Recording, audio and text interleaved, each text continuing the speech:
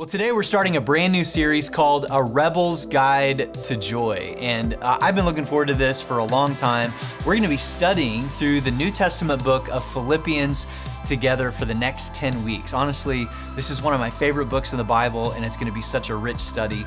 And I'm really honored to introduce to you our guest speaker to kick things off today, Jodi Hickerson. Jodi serves as the teaching pastor and programming director for Mission Church in Ventura, California. It's a church that she and her husband Mike helped start back in 2011, and it's a church that we've been partnered with for a number of years. She and her husband Mike have 3 beautiful daughters, and honestly, they have been just dear friends of mine personally for a long time, and Jodi has become such a dear friend of Traders Point. She's been here in the past to teach before and always does such an incredible job. She was here on Friday night to teach for Women's Night and just brought the house down. Fun little fact, those of you that might remember when a guy named Mike Bro has been here to teach, Jodi is Mike's daughter. So would you please, across all of our locations, give a warm Traders Point welcome to Jodi as she comes and teaches. Hey, what's up, Traders Point? How's everybody doing this morning? Good? You all good this morning? Good.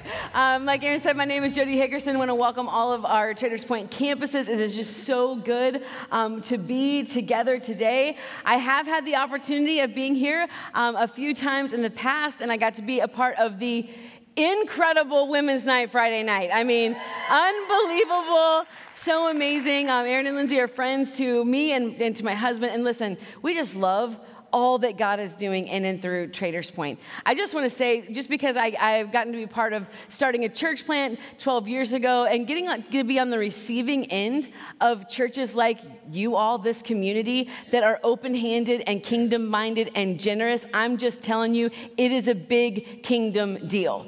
That there are people that you may never meet this side of eternity that I have the privilege of knowing and watching their lives change. I mean, last year alone at Mission, we baptized 300 people, and you're a part of that story. Like, your kingdom investment, the way that you give around here, like, it really matters in your support of church plants and so many church plants all over the country and the world. So thank you, thank you, thank you. We are kicking off a series today on the book of Philippians called The Rebel's Guide to Joy. Don't you like kind of be called a rebel? It's kind of cool. You should have received one of these Rebel's Guide to Joy workbooks or guidebooks on your way in. If you didn't get one of these, make sure that you get one on the way out. They're free, pick one up. This is just a great tool for all of us as we go through this book and we go through this series over the next 10 weeks to track along and to just deepen our faith and relationship with Jesus. This guidebook also parallels with the daily reading email, so that's getting delivered to our inboxes like Monday through Friday. And if you haven't subscribed to that, like, make sure that you do that, just so you can track along and keep applying what we're learning on the weekends into our everyday lives. There's a place in this guidebook to take notes every Sunday so that you can bring this back with you every single week. The whole point is jump in. Like, jump into this book, jump into the guidebook, jump into the daily reading, jump into this series. I mean, the book of Philippians is 4 chapters long. It takes about 15 minutes to read, so you could read it every day if you want. But jump in, because I really believe that if we do, with the opportunities we have to get plugged in and really learn about this series, we're going to become the kind of rebels that are deep in a shallow world and constant in a changing world, and compassionate in a cynical world, and unified in a divisive world, and humble in a competitive world, and confident in a fearful world, and patient in an instant world, and content in a material world, and joyful in an angry world. Don't you want to be that kind of rebel, the kind of rebel that our world needs? Well, the passage that the team and Aaron gave me for this weekend to kick off this series is from Philippians chapter 1, verses 3 through 11.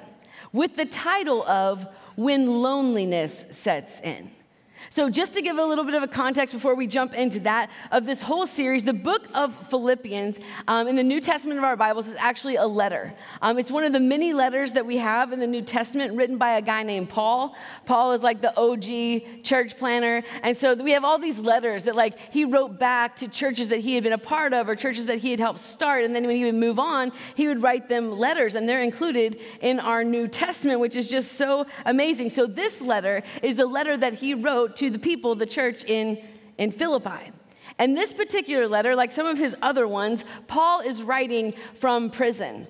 Or some believe he's under house arrest, but either way, he's like locked up. Like Paul's locked up because Paul was forever getting in trouble for talking about Jesus, but it never shut him up. So he's locked up, he's in prison, and this church in Philippi thought of him.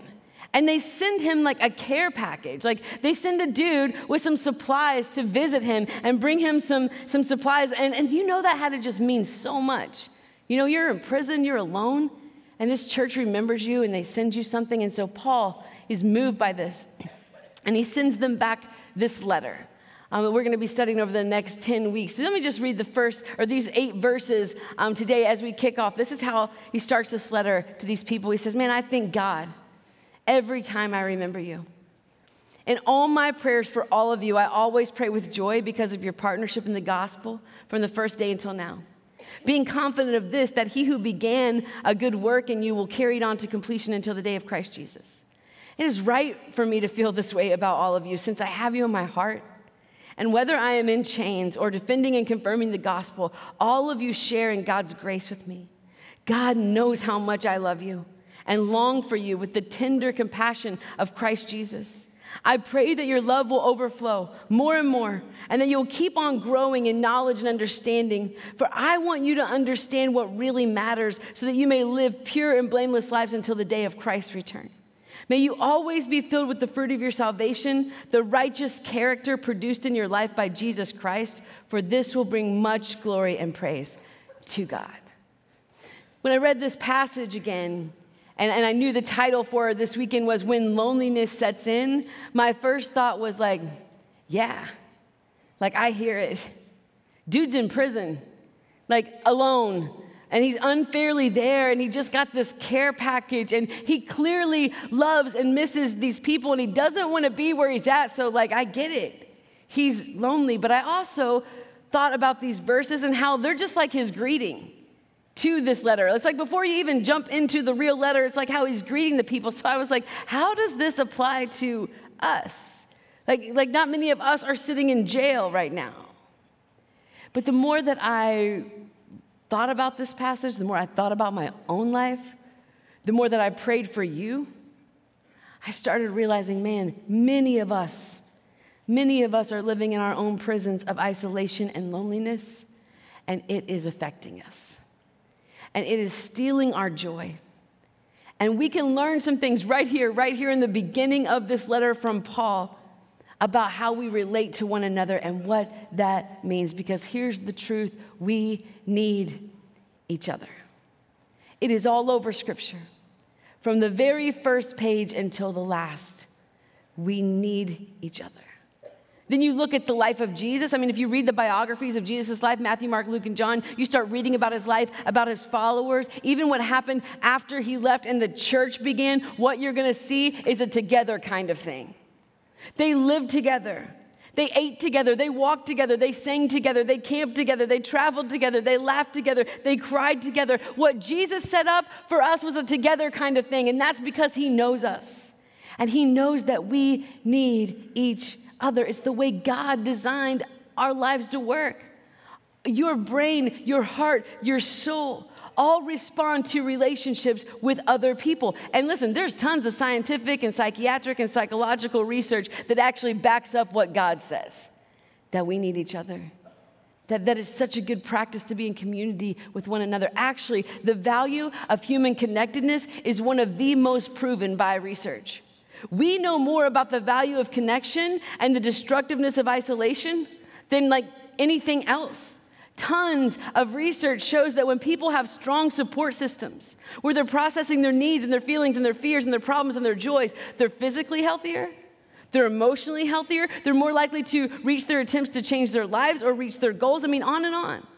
In fact, the research also shows that those who have bad health habits, like smoking or elevated blood pressure or physical inactivity, but they have strong connectedness, they actually live longer than people who have great health habits but are disconnected or isolated, which makes me believe better a Krispy Kreme with friends than salad alone, okay? I mean, it's the research. I'm just telling you, it's in the research.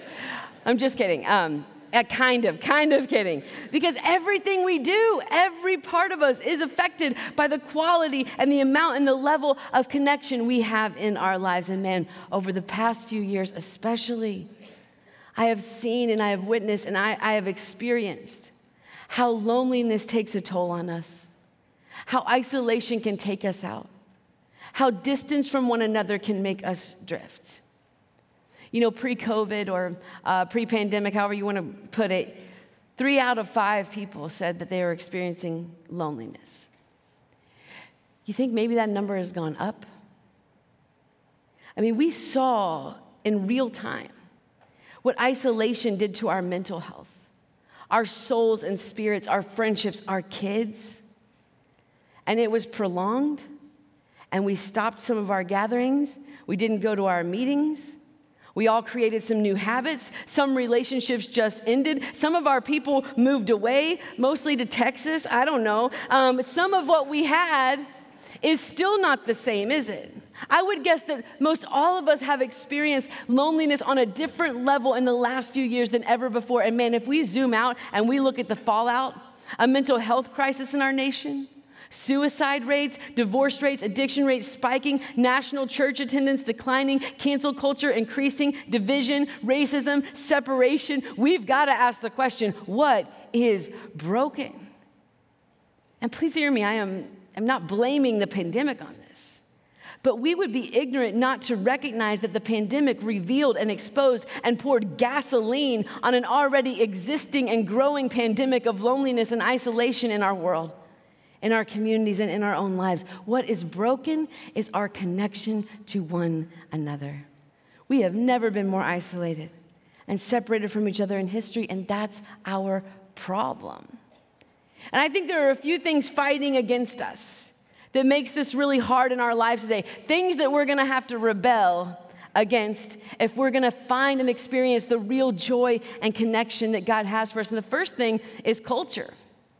And I'm not like one to like rail against the culture. You know, we live in it. It's our time. There's good things about it. God placed us here. But we do have to understand that the way culture has changed over the last 50 years, even 20 years, has made it even more difficult to be in community and really be known by one another.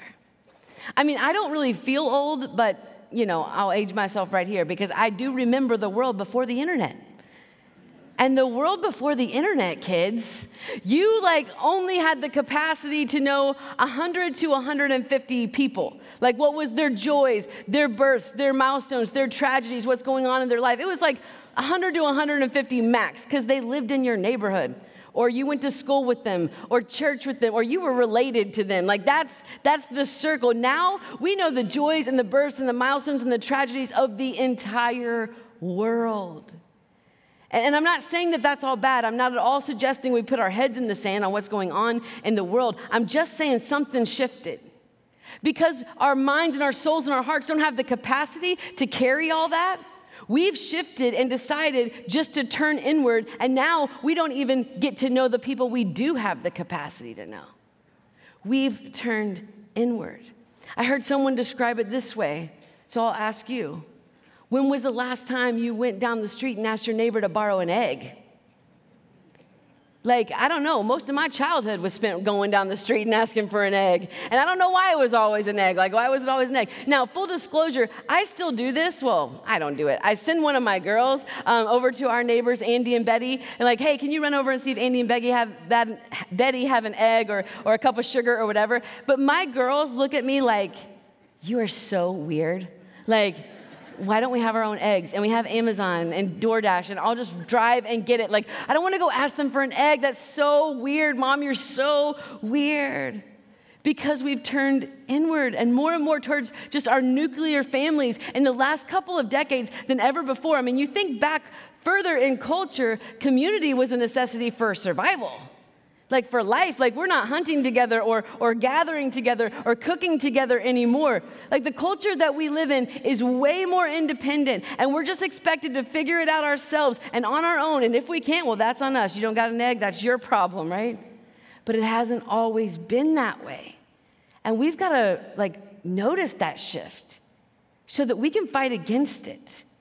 We got to rebel a little bit here and be different, to not turn inward and just look at our screens, but to look up and to look out and to show up to that thing and to make the awkward invite or knock on somebody's door. Everything in our culture today is fighting against this, and we need to rebel a little bit and show up. Then there's our own pain and shame, fighting against this idea of really being known and being in community with one another. And that's because people can be morons, right? That's the truth. I mean, most of our best moments, highest moments, greatest joys come from relationship with people. And most of our deepest hurt and heartache and worry and concern come from our relationships with people. And for some of us, man, we just don't want to try again because of the pain. I mean, we've tried and we've been rejected. We've trusted before and we've been betrayed, or we don't get invited. Or people have said things and it's hurt us, and it just feels like, why in the world would I open myself up to that again?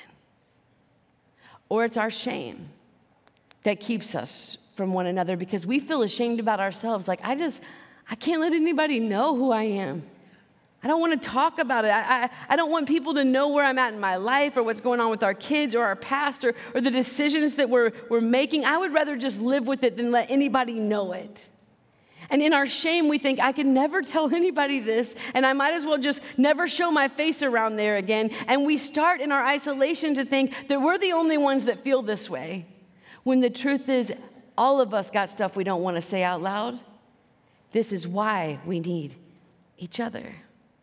Another real thing fighting against this whole idea of being in relationship with one another is our enemy.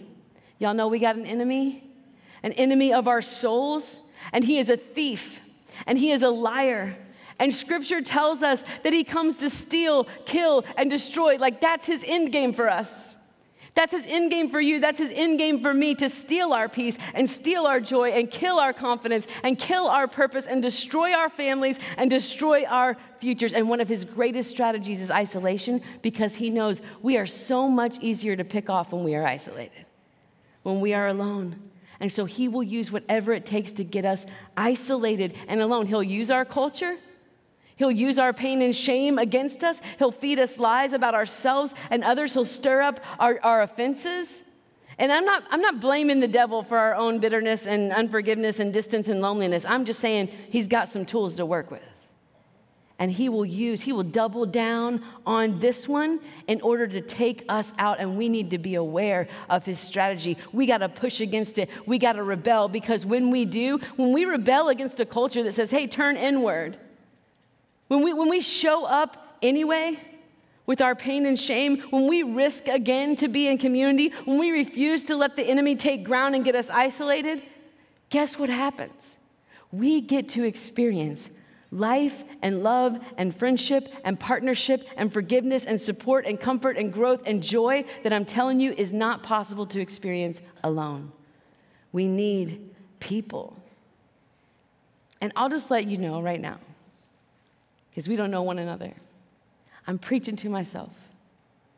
This has been the number one thing that God has been bringing to my own attention this year for my own life. So, this is an all skate if you lived through the 80s and 90s. This is all of us. So let's just rebel together. Let's do this together, as awkward as it might be, as countercultural, as risky as it may feel. It's the rebel's guide to joy. So I want to go back and I want to look through Paul's greeting, right? This is something that we could have just skipped over, just like, oh yeah, there's this greeting. But man, it is filled with truth on how we could be in this deep kind of relationship that he had with these people, with one another. First, off the top, thank God for one another. Paul writes, I thank my God every time I remember you. You know what I love about this? That he tells them. I'm guessing that you've got someone or some relationship in your life that you thank God for. Tell them. Like, we don't do this enough. We assume that they just know. But the truth is, unexpressed gratitude feels like ingratitude to those that we're actually grateful for. People don't always know how we feel. Your spouse, your parents, your friends, your kids, they can't read your mind, so tell them. Seriously, whoever is coming to your mind right now that you thank God for, that you're grateful for, send them a text today. Leave a voice text today. Go old school and write them a card, or get on Marco Polo, or DM them, or shock the whole world and give them a call, just to say, I thank God for you. We gotta be the people that express this, that send the text, that do the thing, whatever it is, because listen, our relationships with one another get deeper, and our joy gets bigger when we express our gratitude for one another. Then pray for one another. Paul says, in all my prayers for all of you, he is praying for all of them. And let's not underestimate the power in praying for one another. Paul didn't just have them on his mind and on his heart. He didn't just miss them. He had them in his prayers. He was bringing them before the Father, the God of heaven and earth, on behalf of what was going on in their lives. And it is no small thing to pray for one another. There is power in praying for one another. I've always admired my mom. She has on the inside of her journal just a list of names, and it is a growing list of names. It's gone to the margins. It's on the back of pages, just names of people that she is praying for by name. This matters. Are you praying for anybody? You got any names? Do you have anybody praying for you? Man, it matters. And if your answer is no, there's no shame here. There's no failure. That's an opportunity.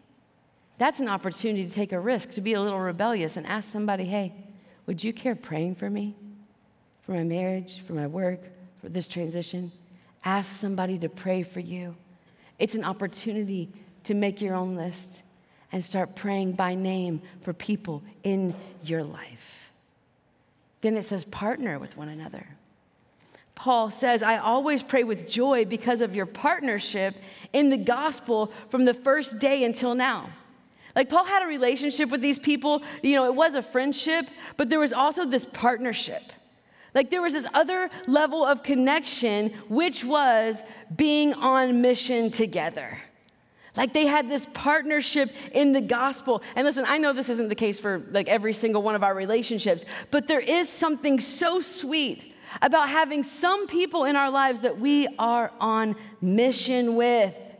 I got to see this firsthand in this place Friday night, right, where there was a team of over 200 volunteers that came together to partner with one another for the sake of the gospel, to create an incredible experience and environment for thousands of women to connect with Jesus. That's partnership. They were on mission together. There was teamwork and synergy, and it is a beautiful thing.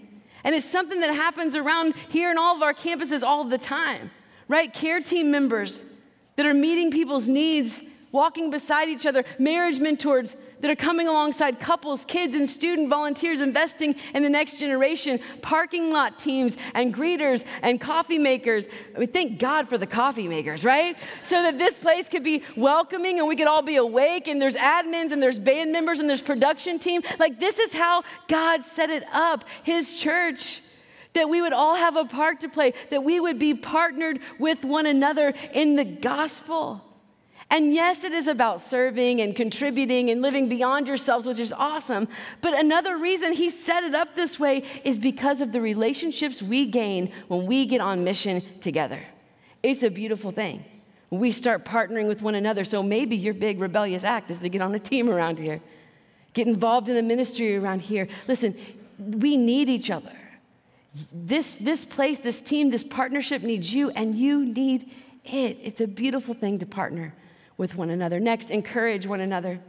Philippians 1:6, being confident of this, that he who began a good work in you. will carry it out onto completion until the day of Christ Jesus. Man, isn't that cool? This has personally been one of my favorite verses to turn to, like for encouragement. But I've always viewed it just like as a personal promise. But I really love reading this in this relational context that it's written. Because what an amazing way to encourage one another, to show up for one another and remind one another, oh, hey, God's not done with you yet. God's not done working yet. What he started in you, he's not going to bail on. Sometimes we just are discouraged, and sometimes we want to just give up, and sometimes we feel like, man, we're 3 steps forward and 2 steps back. But if we show up for one another and we say, hang on, God's not done working. He's going to work in you through every circumstance and every challenge, and he's going to carry you, and he's going to keep working this thing out until it's complete, until its completion. It's going to be long after you're gone. He's going to keep working in and through your life till the day of Christ Jesus. Keep going. And we look at one another and we go, hey, it's progress. It's not perfection. God's still doing his thing. You may feel 3 steps forward, 2 steps back, but hey, you know what? You're still 1 step forward. So you take the next step. And we encourage one another to go, God's got this thing. Being confident in this, God's not going to stop working. In your life, keep going. That's encouraging to one another. Verses 7 and 8 highlight these 3 beautiful concepts: grace, love, and compassion for one another. All of you sharing God's grace with me. God knows how much I love you and long for you with the tender compassion of Christ Jesus. Man, I love just how real and personal and vulnerable that sounds from Paul, and how vulnerable that is.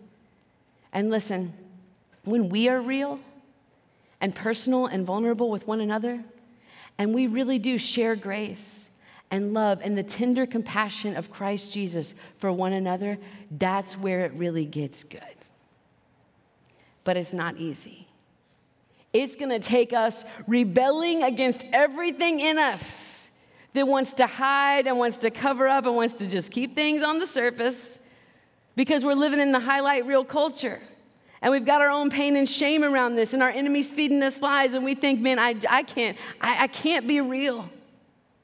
I mean, if people really knew what I struggle with, if people really knew what was going on with our kids, if they knew how much I was really drinking at home, if people knew the doubts that I have, man, they wouldn't want me, like me, accept me. And I've been there. And I'm telling you, the image management thing, that keeps us from getting help. That keeps us from getting well. That keeps us from friendship. That keeps us from healing. We need some people that know our stuff. We need to be known by some someones. Ones we can turn to when life is a mess or when we're a mess. Ones that we don't have to do image management with, because they can see us for who we are, and we're not afraid of that. I've always loved this line from the movie Almost Famous that says, the only true currency in this bankrupt world is what you share with someone else when you're uncool. Like when you're just like, this is me. And we need safe places for vulnerability, safe places to be real, safe places to be heard, safe places to shed fear and shame, safe places to confess. And we need some people in our life that we can count on that are going to respond to us with grace, with love, and with the tender compassion of Jesus Christ. And let me say this also, we need to be those people. We need to be those people that respond with grace and love and tender compassion. James, the brother of Jesus, tells us that this kind of living will be part of our healing. He tells us in James 5:16, confess your sins to each other. It's pretty vulnerable. And pray for each other so that you may be healed. You may be healed.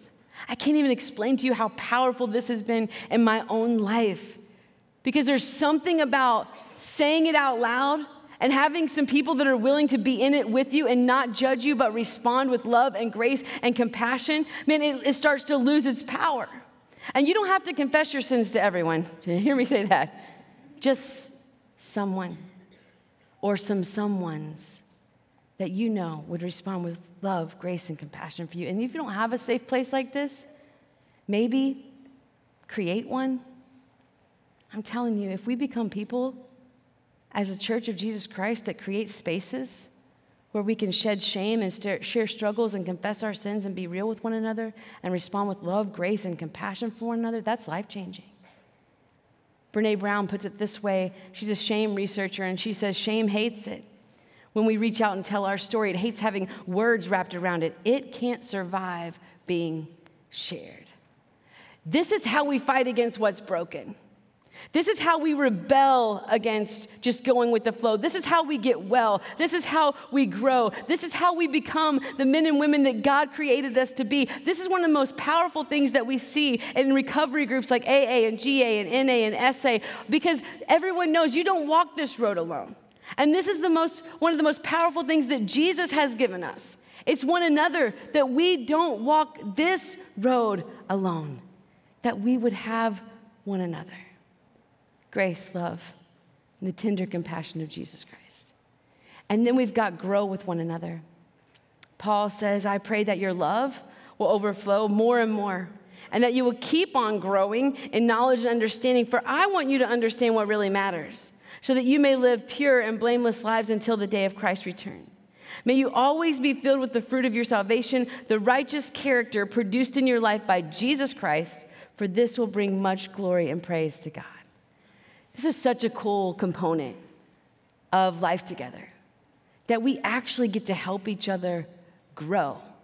Like all of Paul's language here is like that your love would abound more and more, that you'd keep on growing in knowledge and in insight, that we get to be a part of helping one another grow, that we would be people and we would have people in our lives that keep reminding us of what matters most and keep encouraging us to abound in love and to grow in knowledge and in insight. And listen, this kind of growing together only happens when we surround ourselves with people who are headed in that direction, headed in the same direction, spurring one another on as we run this race side by side.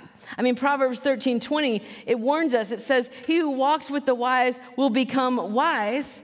That's how we grow. But whoever walks with fools will suffer harm. And let me just tell you right now, I have lived both parts of that verse, and they are true. And what do you think our enemy wants? Probably the suffer harm part, right? And some of us, if we're honest, we're experiencing that, or we have experienced that, or we will, because of who we're walking with.